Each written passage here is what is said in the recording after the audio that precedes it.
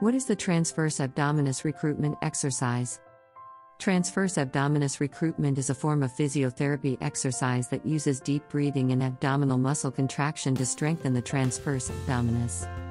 This muscle is located deep in the abdomen, and it helps to stabilize your spine and pelvis. Transverse abdominis recruitment can help improve posture by strengthening this muscle, as well as preventing back pain. How to perform this exercise? Lie on your back with your legs bent and feet flat on the floor.